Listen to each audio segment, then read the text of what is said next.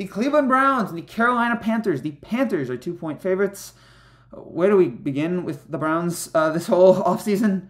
The Browns just deciding, all right, we don't need Baker Mayfield. Apparently, we're already done with Baker Mayfield, which I think was a weird step to take, considering, yeah, he wasn't great last year, but I'm like, already you're abandoning him. This guy led you to your first playoff win since the Clinton administration, or maybe it was even Bush, whatever. It was too long ago, and now already you're like, let's move on from him for a guy who has been accused by 70 women of some sexual misconduct and apologized, but didn't say what he was apologizing for. He went the Jason Giambi route, and he's now suspended 11 games. It's a mess. It's a complete mess. The Browns have gone from one of the most likable teams in the NFL to now one of the most hated because of the guy they have starting for them at quarterback, at least until week 12 when he takes on the Texans in game 1 of his first game back. The NFL just, whatever. I can talk about this forever.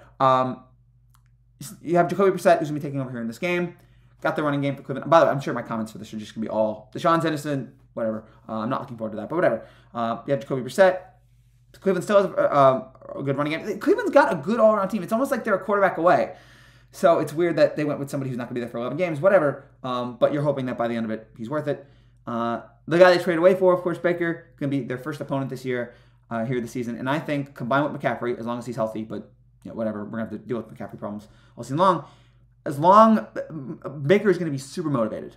Baker's going to take this super personally. He's going to be Jordan in The Last Dance. I took this personally. He's going to be motivated in this game to show up his old team. It's going to be easier, or it won't be easy because Myles Garrett is still going to be staring him down. But I think it'll be a low-scoring game between Brissett and Baker having to deal with Garrett.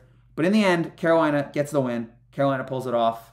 They win by 7, and another potentially disastrous Cleveland season begins, I feel like. I don't know if Baker's going to be the answer here in Carolina, but I do like him here in this game. Give me the Panthers, -2.